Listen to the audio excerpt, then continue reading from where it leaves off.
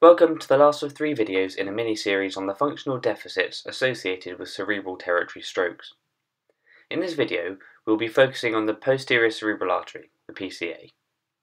PCA strokes are relatively rare and account for just up to 10% of all strokes.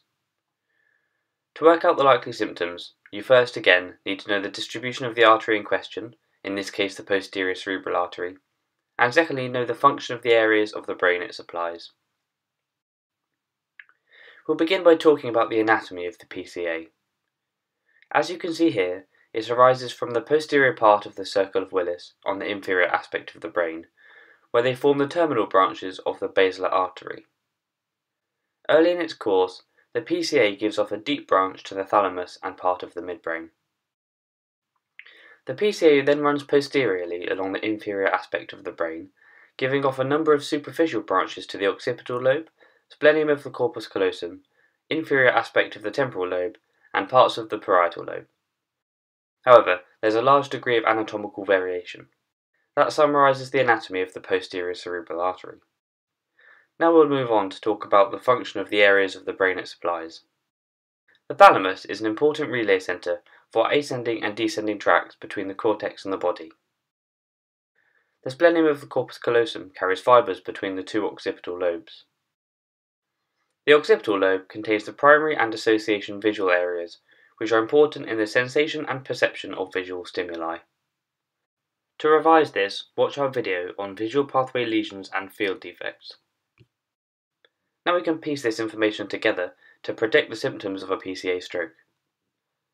The content already covered should have given you enough knowledge to work out what the likely symptoms are, given that you know the location of the infarct. Firstly though, it should be mentioned that PCA strokes can present with more generalised symptoms, including headache, dizziness and confusion. Now I'll go through some of the possible symptoms of PCA stroke, but remember, not all strokes present as they do in the textbook. One of the most common symptoms of a PCA stroke is a visual field defect, and this is contralateral homonymous hemianopia. This image may depict the pattern of visual loss in a patient who has suffered a PCA stroke. If the thalamus is involved, the patient may have contralateral sensory deficits, which occurs in up to a half of patients. Motor symptoms are less common. If the splenium of the corpus callosum is involved, the patient may present with alexia without agraphia, which means patients can write but cannot read. This represents a deficit in communication between the 2 occipital lobes.